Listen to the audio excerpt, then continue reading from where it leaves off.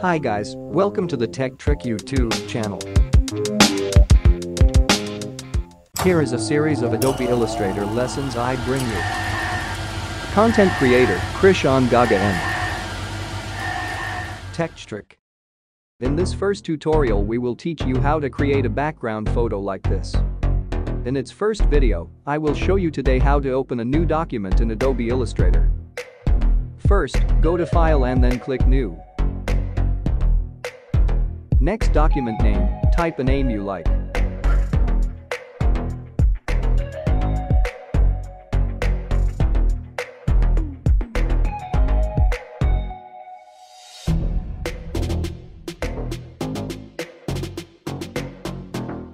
Now choose a profile, click Print if you want to print, click a web page for a website, click Video and Film for a video, and click Flash Builder if you have a Flash project. I will choose Print. Select the file size you want in your chosen profile. I will choose A4 size.